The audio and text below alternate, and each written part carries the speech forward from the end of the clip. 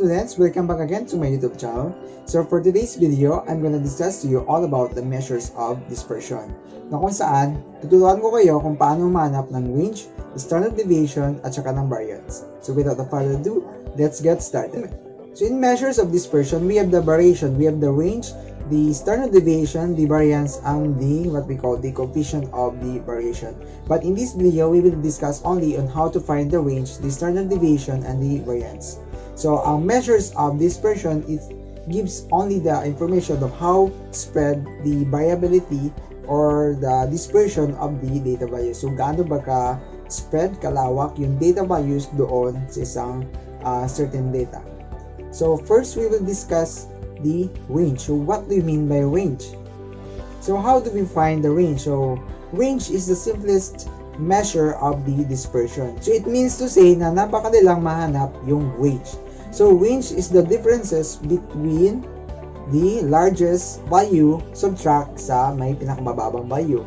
Ano ibig sabihin yun? I-subtract mo lang doon sa may pinakamataas na value, and then minus sa may pinakamababang value, and that is the range.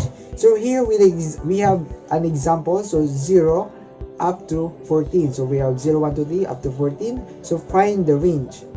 So anong range dito sa value nito? So we have pinakamataas na value, we have the 14, and then we have the smallest value, which is the 0. So 14 minus 0 is equal to 14. Very good. So that is the range. So let's have another example. So ignore the way in which data are distributed. So we have the example, we have the 7, 8, 9, 10, 11, 12. So find the range. So again, the range is the differences between the largest value subtract the smallest value. That is 12 minus 7 is equivalent to 5. Very good. Same then, so let's say niyang example, that is 12 minus 7, that is equals to 5. So let's have another example. We have the sensitive outliers here. Ipakit siya naging sensitive kasi napakaraming ng number na nag-uupor. So paano mahanap ng range? We just basically, again, subtract the largest value into the smallest value. So the largest value here, which is the 5, and then subtract natin sa 1, that is 5 minus 1 is equal to 4. Very good. So nuggets, chicken. Very good. So another example for range, we have the 120 minus 1 is equivalent to 119. So that's all for it for the range. Now let's move on for the standard deviation. So first, what do you mean by standard deviation? So standard deviation is the commonly used in finding the measures of dispersion. So ito yung pinaka-reliable tool in measuring the dispersion. So sa measures of central tendency, we have the most reliable tool, that is the mean. So dito naman sa measures of dispersion, ang pinaka-most reliable tool is yung standard deviation. That's it. So this standard deviation, it shows the variation of the mean. And also, standard deviation is just the square root of the variance. Ibig sabihin, yung square root ng variance, that is the standard deviation.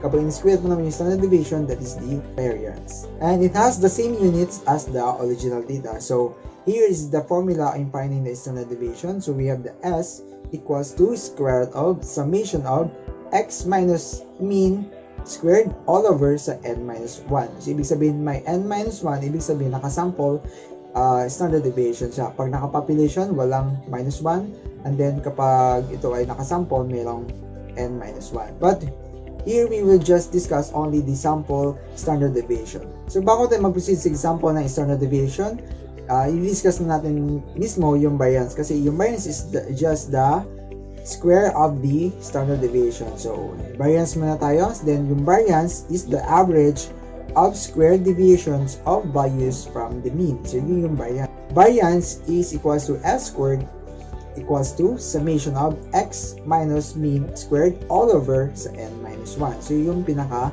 variance siya. So anong nawala? Sa variance, ang may squared sa kanya is yung S, and then ang sa standard deviation is wala siyang squared. Although sa standard deviation meron siyang square root, well, sa variance wala naman siyang square root. So ganun lang siya. So yung x na may salungwit sa itaas, that is what we call the arithmetic mean.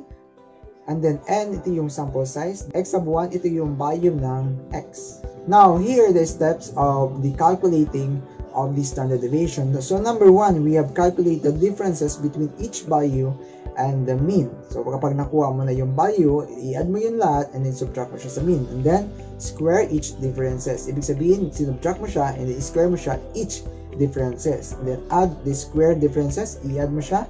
Then divide this total by n minus 1 to get the sample of the variance. And then take the square root of the sample variance to get the sample of the standard deviation. So, nag-guess nyo ba? Siyempre, hindi. So, proceed tayo sa example. We have the data example here. We have the 10, 12, 14, 15, 17, 18, 18, and 24. Na kung saan meron siyang mean is equals to 16. Tsaka ilan silang lahat? That is 8. And then, to find the standard deviation, we have the formula of the S equals to square root of summation x minus mean squared all over sa n minus 1. So, proceed tayo sa formula. So, we have the formula here. This square root of 10 minus x yung mean squared sa plus sa 12 and so on and so forth. So, meron tayong sagot na 4.3095. So, sir, paano nakuha yon? So, dito na example na ito ay sinorkat siya using the calculator. So, itutulong ko sa inyo kung paano mag manual sagot. So, here is step by step to find the standard deviation. So, first, susunod mo muna yung lahat ng values ng x. So, we have the 10, 12, 14, 15, 17, 18, 18, and 94. So, pagkatapos nyan, i-add nyo lahat para makuha yung mean. Kukunin mo muna yung mean. That is, ilan yung lahat. And then, i-divide mo sa kung ilan sila. That is the mean. And then, we have the mean, 16. So, 16 na siya. And then, sa next column, we have the x minus mean. Ibig sabihin, yung value ng x is subtract mo doon sa mean. So, we have the 10 minus 16 equals to negative 6. And then, 12 minus 16 equals to negative 4. 14 minus 16 equals to negative 2. 15 minus 16 equals to negative 1. 17 minus 16 is equal to positive 1. 18 minus 16 equals to positive 2. And then, 24 minus 16 is equals to 8. So, meron ka ng value ng x minus mean. So, yan yung value niya. Ang next natin is squared natin yung differences ng x tsaka doon sa mean. So, we have negative 6 times negative 6. That is positive. Magiging positive siya. So, 36. And then, negative 4 times negative 4. Nagiging positive 16. Negative 2 times negative 2. That is equivalent to positive 4. And then negative 1 times negative 1, that's equivalent to 1. Then 1 times 1 equals to 1. 2 times 2, 4 equals to 2. And then 8 times 8 is equal to 64. So, ang next step natin, i-add natin lahat para magkakaroon tayo ng summation ng x minus mean squared. So, that is 36 plus 16 plus 4 plus 1 plus 1 plus 4 plus 4 plus 64 is equals to 130. Very good. So, ano na next step natin? Proceed tayo doon sa formula ng standard deviation. So, we have the x equals to square root of summation x minus mean squared all over sa n minus 1. Then, substitute the given value to the given formula. So, yung summation x minus mean squared is magiging 130, yung summation kanina. You over mo siya sa n minus 1. So, then n is yung 8. And then, square root of 130 all over n minus 1 magiging 130 all over 7 na lang siya. And then 130 divided by sa 7, so magiging 18.5714. So 4 decimal lang ang kukunin natin. So 18.5714. Since may square root siya, square root natin, that is 4.31. So therefore, ang standard deviation natin is 4.31. So, katulad doon kanina, doon sa shortcut natin, we have the 4.3095. So, nilanop lang siya, naging 4.31 na siya. So, paano naman, sir, kung variance? Paano kumuha ng variance? So, yung variance is ganito lang yon. Kukunin mo yung nakakulay red dyan, yung square root of 18.5714, kukunin mo yan, and then proceed ka doon sa formula. So, we have the formula of variance, x squared is equals to summation of x minus mean squared all over n minus 1. So, yung kanina, meron tayong nakapula, naka-red na font. So, kukunin mo yon. So, that is s squared is equals to summation of 18.5.71. So, anong gagawin mo dyan? Tatanggalin mo lang yung square root sign and then yun na mismo yung variance. Ano ulit? Tatanggalin mo lang yung square root sign at yun na mismo yung variance. So, feel free to comment below kung may mga questions kayo. So, that's all for it for now. Bye!